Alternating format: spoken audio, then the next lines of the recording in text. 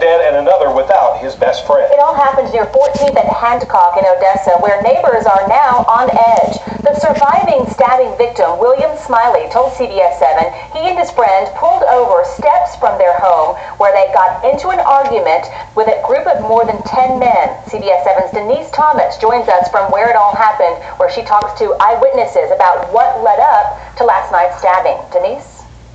Yes, this is the area in which the stabbings actually happened and where the 21-year-old was left desperate for help here on this pavement. This is also the area in which the 34-year-old, who's now dead, fled from the scene. 21-year-old William Smiley and 34-year-old Clinton Howard were both stabbed just steps away from their family's home, getting out of their car after being confronted by what the surviving victim tells me was a large group of men. Neighbors tell me they tried to drag Smiley from the road. William Smiley was located lying on the street in the 1400 block of North Hancock. He had told me that he put a towel on him, trying to stop the bleeding, pressure.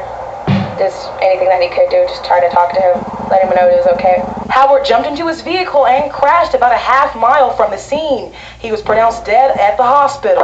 Neighbors were shocked. It's terrible. This neighborhood sure has gone down with the boom.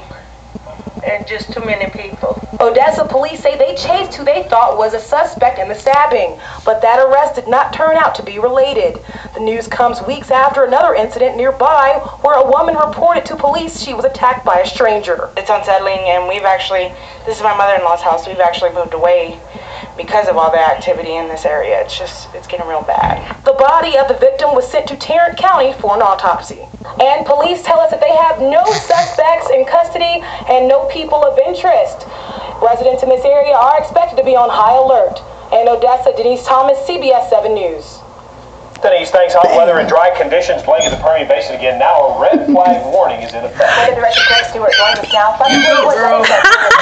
Who's that, Andrew? Thank you.